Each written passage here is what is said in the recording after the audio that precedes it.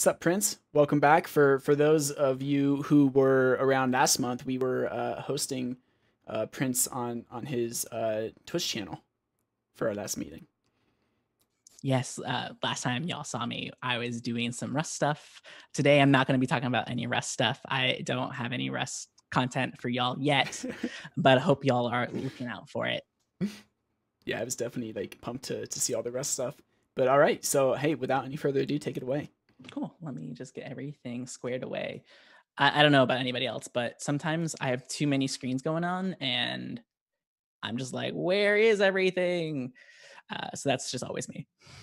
In addition, I'm just like stare at my screen and I'm like, I don't know what's going on now. So let me select it. Did it work? Good. Perfect. Hey everyone, my name is Prince Wilson. I work as a software engineer over at a company called Newsella, and my whole focus at work is creating educational content. I don't produce that content, I just help enable other people to produce that content. And I think a lot about what that means for folks, specifically in like, how do we make sure that we're always thinking in terms of this is like what other people are going to have to do, and this is like the experiences that they can have. We're going to step through MDX. Specifically, we're going to start with Markdown. Then we'll talk about what MDX is, what it enables us to do, look at some examples of that, and also just think about like, where can we go from here? So without further ado, we're going to go talking about some Markdown. Markdown, the MD of MDX. Markdown is a lightweight markup language that you can use to essentially format your text. Many kind of apps nowadays really look at Markdown as like a good standard for both people who are really tech inclined and people who are maybe not tech inclined. But one of the things that I think is really important about Markdown is that its ultimate what goals were around it being easy to write, easy to read, and valid for HTML. And for the most part, that's always true, right? The formatting that we use for Markdown is meant to be easy to read because at the end of the day, it's supposed to look like the rich text that we experience, and easy to write because of the fact that we don't want to teach people how to write HTML tags. We need to move past that. But I think the most important part is that valid for HTML. That actually unlocks a lot for us because we can then basically say anything that we write in Markdown can be translated into the web, which so far is the truth. For people, you might have never seen Markdown before, but here's kind of like a snippet of what Markdown looks like. We have the Markdown presented in a way that has like a heading, so that Octothorpe hashtag, whatever you want to call it, represents the heading level. When we have no formatting characters, like here we have some text, that's just actually a regular paragraph tag. And lastly, when we see the last two sections where they have those like asterisks and tildes, those are actually special ways to present that information. When we look at the web, the way that it gets presented is that it has a heading, we have some plain text, we have some bolding, and we have some strike throughs. I didn't even know that strike through was a thing beforehand, but I'm glad that it is because I write too many documents where I'm like, I want to take that text out of here. And for the most part, we're like, all right, like this works. Like we've done the web, like we're pretty good. Like we can do it. We call it a day. And like I mentioned before, it's already found in a lot of apps. We find it in Discord, GitHub, Facebook, surprisingly Facebook, and then also Discourse, which is a more forum thing. But the kind of thematic thing between all of these apps is that they're around communication and being able for us to communicate ideas to other people. Just like everything else in the world, developers always want more. We want to figure out how can we do more? What more can we do? And honestly, I think the biggest drawback right now is the way that Markdown is. You can't do much beyond writing the rich text. Even though it can have valid HTML, it's not enough for us to be able to say like, oh, like this is building all the nice, wonderful apps that we have, like with React. And a lot of people will say, you know, React, it doesn't need to be everywhere. But I think one of the most important parts about that is that every user of the web now has a level of expectations around what we can do. And I think that is true not only in the ways that we like engage with applications, but also how we engage with content. So I think the most important part is how do we like do more in authoring that content?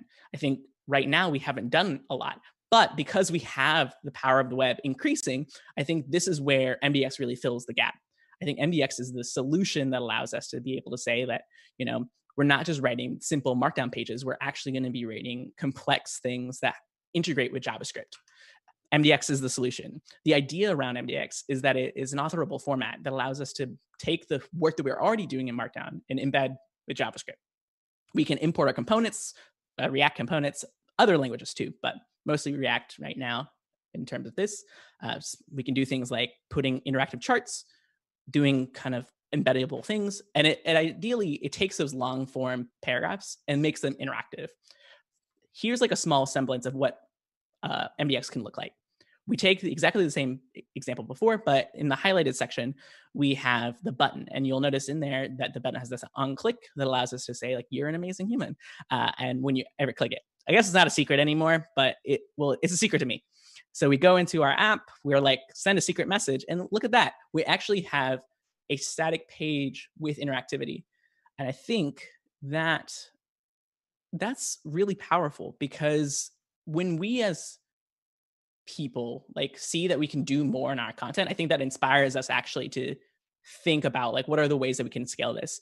So let's take a look at some other ideas that are out there. I came up with like a silly interactive example to go through with this one, kind of still in the same theme of doing button clicks, because you have to start small.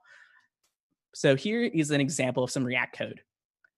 To kind of step through it, we're creating a component that we have here. It sets state, where we have a total of that state. We can update that state. We can actually keep track of that state over time, and the user can click on buttons. Every time they click on a button, or specifically the first button, what they'll be able to do is be able to say, increase that total amount by 1. There's a second button that's on there that'll allow us to reset the total back to 0. Right now, this is just a React component, but in order for it to actually go into our MDX files, we would need to be able to say, import the component that we just made. It just happens to be relative to the same document that I'm in. Then, just like the text that I want, I can present it. And then look at that. I'm able to render it in line, just like the way that I've been writing all of my Markdown files. I think that the seamlessness of being able to write our MDX files like this allows us to not have to forego all the special ways that we want to do this. So, like, just to be clear, these are like the 2 lines that I've added to Markdown files, is the ability to import the component that I want, and then lastly, actually invoke that component. To see that what would happen live, this is what it would look like. We have my wonderful example here where the user, am clicking the button, and then all of a sudden, it's like actually changing the face. I didn't talk about that part because I wanted it to be a surprise. But you'll see here, every time that I'm clicking that button, at a certain point, it will switch the smileys that I have. And then also later on, I can reset that again. So it allows us to create small infographics, things that we're kind of accustomed to nowadays. I kind of think back to the New York Times. A lot of people really enjoy being able to say, like, oh, like, the New York Times is giving me information that, one, is just like shaped in a way that it's easy to consume, but also puts it in perspective. And I think this is the similar kind of truth that we can have here. Another few examples that are out there in the wild. This one comes from Kyle Shevlin, where he talks about like directed graphs and where they exist. This particular one is him explaining like the relationship described as admiration. And so you can see here, as I'm clicking around, the circles are actually moving around, and they'll never actually touch. That's the part of this specific correlation. But this is all powered by MDX. This is, you write your component, you put it into your blog post, you call it a day. And I think that once again, we see here is, as a user, I'm more inclined to pay attention to what this infographic is, and not just be able to parse it down as, oh, this made sense to me when I read it, but I actually can engage with it. I can actually see, what does it mean? I think, to give some background, I previously was a teacher, and one of the things that I found really challenging is, for students, they don't really learn unless they actually see what happens when they change something. And I think a lot of people are averse to actually interacting with things and like seeing what breaks. And I think this kind of facilitates that conversation of, seeing what happens when I do that thing and knowing that I can do that thing. I'm going to show another example here. This one is from John and Tander, and they're talking about randomness and color. They actually showcase the colors changing. They're talking about entropy and like chaos that exists in the world. And I think this is probably what really inspired me. It's worth noting that John Tander is also one of the main people that works on MDX. In this blog post, they built these components that kind of highlight what they're talking about, but it doesn't even talk specifically about the technical aspect of what randomness really means. They kind of put it in perspective for anyone to be able to read it. And I think that once again shows case that we can like move away from saying things as, oh, you must be like technical to get this. I don't want to necessarily see code. I think an interactive example makes me more inclined to actually be able to say, this is what this means. Like in the sentence says, when it comes to computation, entropy refers to general randomness of what's being computed. In some ways, it's the noise or chaos factor. The hex color generator from earlier has a high entropy. We can see this in action when we compute 1,000 random numbers at once. Saying it to you is one thing, but seeing what happens when you're computing this, I think really puts it in perspective of what is that concept going for. And this is what MDX affords us. It allows us to be able to say, cool, like this is an interactive example. And from the user's perspective, all they know is that it's interactive. They don't know what's powering it. Some people will be like, JavaScript's too much, but JavaScript gave us so much that it allows us to learn deeper. And one of the truths about learning theory is that you only learn by doing. That has the deepest connections into your memory. And I think this just goes back to saying like we can create those experiences, even though we are developers. Just because we have that technical knowledge doesn't mean that we can't be able to create experience that everyone comes a part of.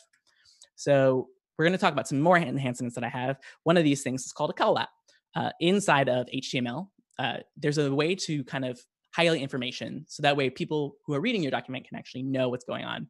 So like in my blog posts, you'll see a lot of like notes that I have where I'm going in and saying like, hey, this is a thing. You should probably pay attention to this thing.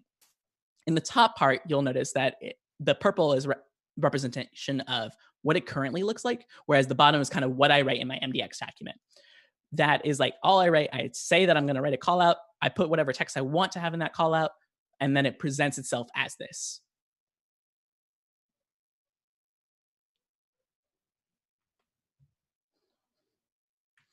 In the call out, like actual mechanics, what we'll see is that we're going to like deep dive into some React here. And it's a small component, but I think this just goes back to showing like, even though we can write small components, this is how much it can enhance our experiences. We have our callout component. And I'm going to make sure to use my mouse because I'm like waving my hands around. We have our callout component. We can set different variants. So variants just kind of describe what way do I want it to look like.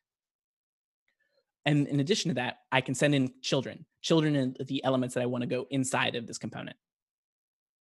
I list out kind of rules around my variants, which ones should look where. You'll notice I have info up here, info over here, and danger. This says if I'm not receiving anything, make sure to send a defaulted info.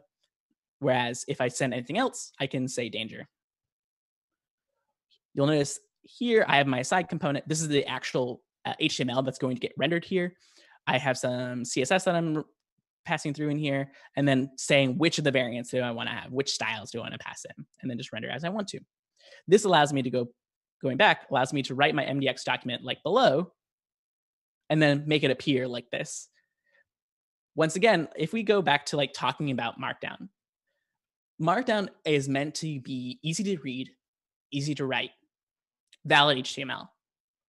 If we put this all together, like we are still getting all that semblance. I think this showcases that MDX is not a replacement of Markdown, but rather an enhancement of it.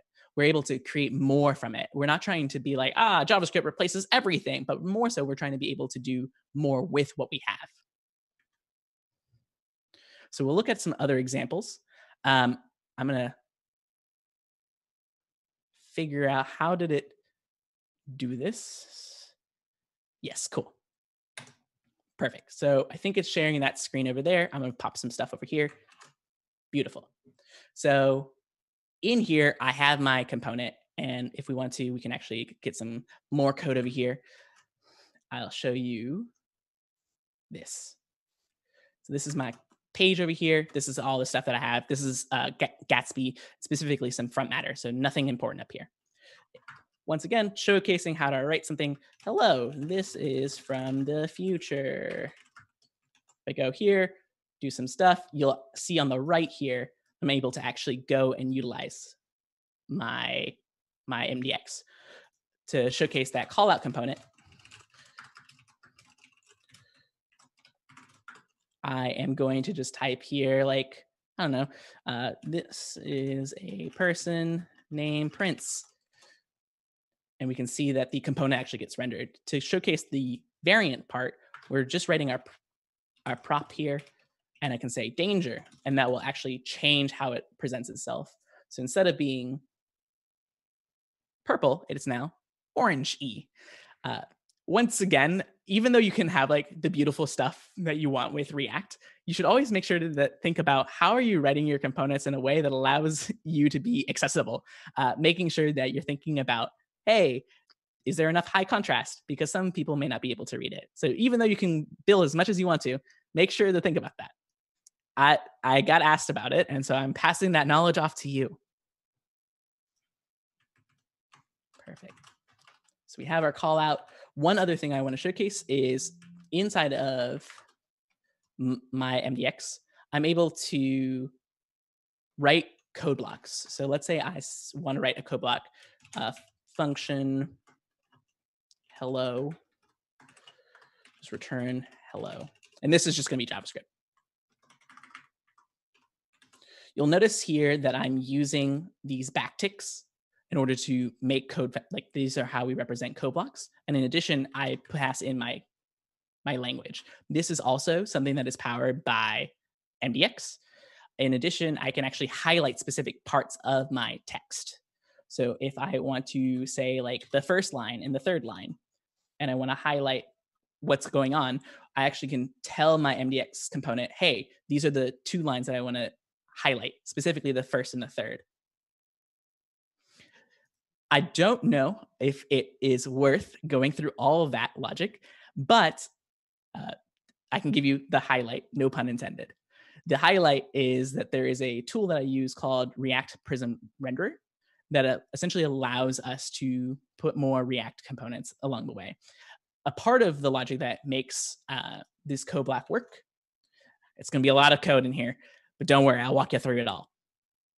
Once again, talking about React Prism Renderer, this comes from that package.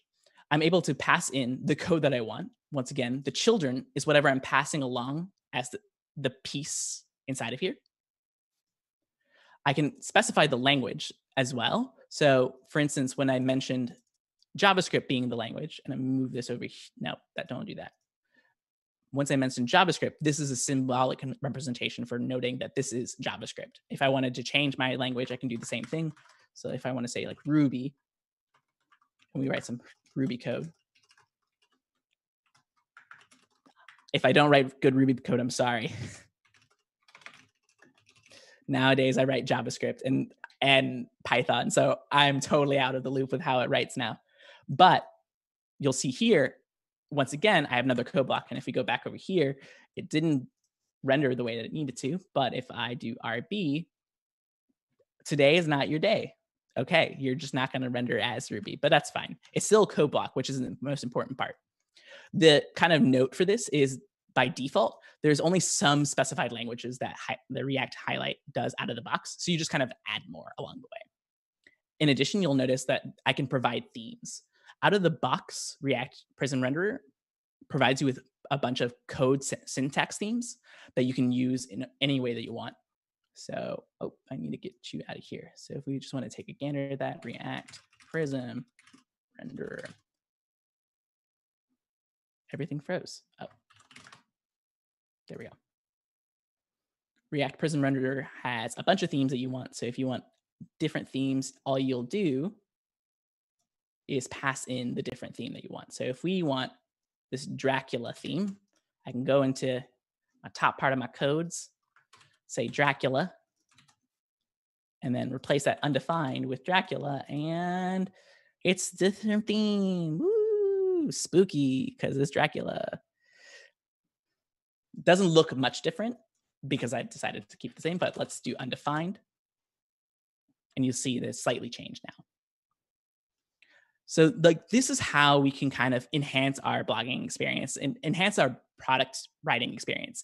I wanted to showcase some other examples that are out there in the wild as well, to be able to showcase like, oh, this is like how people can use this to enhance their blog posts. One person that comes strongly into mind is Josh Camo. They write a bunch of content across the web, specifically around React and how they build things into their own blog site. So you'll notice in here, and it might be very fine, but their text is actually sparkling. In here, they built a whole component so that way they can make specific texts stand out. And I think that's really fascinating because it's like, these are the parts of the web that they get to own. And so they can do whatever they want, right? Like they can just be able to write whatever they want. And I think that's amazing because now there's no limitation to how we can author that content. We're not having to write like a whole separate JavaScript document to be able to describe this. That's what would happen if we weren't to use React, if it weren't for us to be able to use MDX. MDX at the end of the day is just one flavor that we can use. In addition, they have another thing that they produce, which is called Use Sound, which is a React hook that allows you to have engaging sounds across your thing. I don't know if it's going to play the sound. Oh, I wonder if it will. Can it share the sound? I'm going to share the sound real quick. I don't think it should play the sound. It's okay.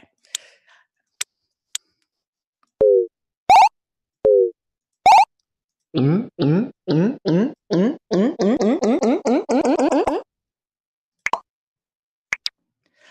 I think about that, right? It's like those small details that we have here.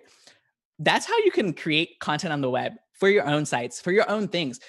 Like it doesn't have to be, oh, some strict thing where you're only showing code blocks and it has to be formatted in this way. We can do fun things because that's the part about the web is that as we're increasing how much we can actually produce, I think that also means that people are expecting higher levels of engagement and higher levels of interactivity. And fun things like this make it more exciting to produce that content.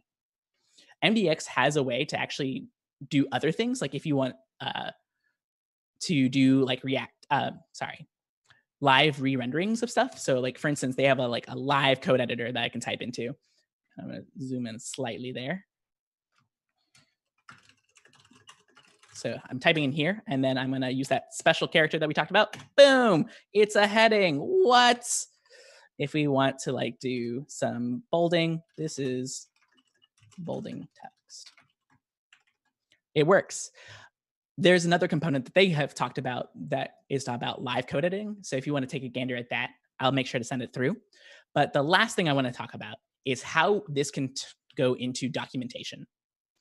I've shown you all like the different ways that we like can update our stuff with regards to blog sites. And I think that's like exciting because we get to own that. But I think one other area where we expect interactivity and learning and engagement is actually through our documentation. One documentation thing that exists out there right now that I think is doing a great job is Use Shopping Cart. Use Shopping Cart is a hook, a React hook that is intended to be built on top of Stripe's API. And in their documentation, they show a bunch of code examples. And I think one of my favorite things is that they do the documentation correctly. They're able to showcase how you can use your app and actually what it looks like when you use it. So here they have bananas, beautiful bananas, $4. We have an empty cart on the right. When I press the add to cart, we'll actually see on the right that it actually sends the same request that it would as if it were actually being sent to Stripe. In addition, if I keep pressing this, we'll notice that the values and the quantities and everything goes up. It's actually making these requests for us. In addition, when I go and click this clear cart, it will actually move everything apart. And I think this showcases how we can take things that we're building, create interactivity, not only for, just for the fun of it, but in addition to actually showcasing and highlighting how can we do things. The exact code that they use to power this example, like they showcase to you and you can use through the library. And this is just one example of how things can get better. And that's really all I have for you today. I wanted to say thank you so much for having me here. You can find me anywhere on the webs at Maxell, but are there any questions, any comments, concerns, hopes, dreams? Should I stop sharing my screen? Thank you so much, Prince. Looks like we got a lot of excitement in the chat over there. I have a question. Yeah, sure. Earlier in the presentation, you were showing, I think it was like your index.mdx file, and you were showing your call out. Yeah. Right. And so you were able to use that component without even importing it. Is that implied through Gatsby, or is that like a MDX thing? I am so thankful that you asked that question. That is an important question. So not directly is it by built into Gatsby. Gatsby does have this in some of their starters, but one thing that it's worth noting is that there's specific work that you have to do in order to get kind of components out of the box. So there's a specific file that I have. Let's pull it up, called the layouts file.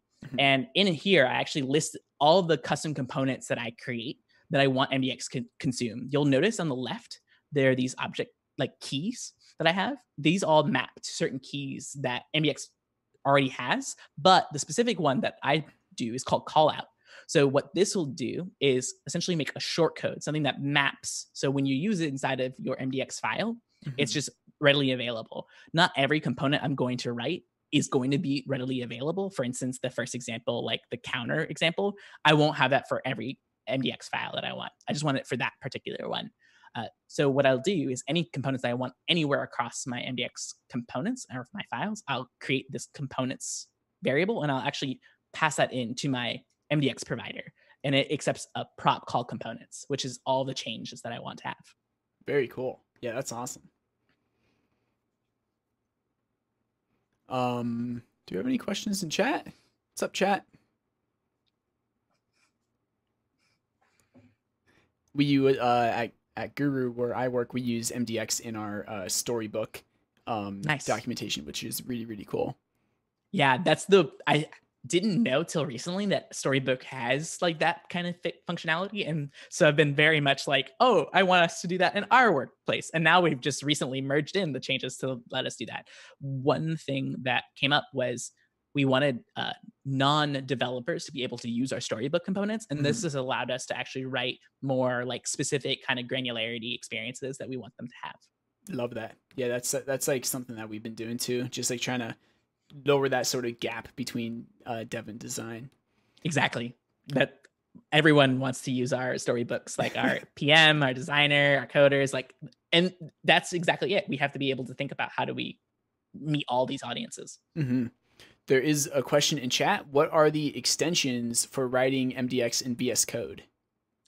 What are the extensions for writing MDX in VS Code? That's a great question that I don't think I know the answers to. I know that in MDX, they actually have a few listed examples of things that you might want to add. For instance, in the editors, I believe that they actually have a few things like that will allow you to know, like, oh, here's how I can do syntax highlighting. Or if you use any other frameworks, this might be important to you. So mdxjs.com/editors. I wonder if there's anything else. I thought there was one more thing. That might be it. Very cool. Yeah, looks like we got some links in the chat to various plugins. Sometimes VS Code will let you know what plugin you need to. If you're just working in a file, it'll be like, hey, you might want this extension. For the longest time, I didn't install anything for Python formatting. And every time I would open a Python file, it would just be like, hey, do you want to format your Python code? I'm like, please stop asking. But yes. Maybe today, maybe next time. I don't know. Just use Nano, says Brian. True. All right, chat. Last chance for questions. Anything else?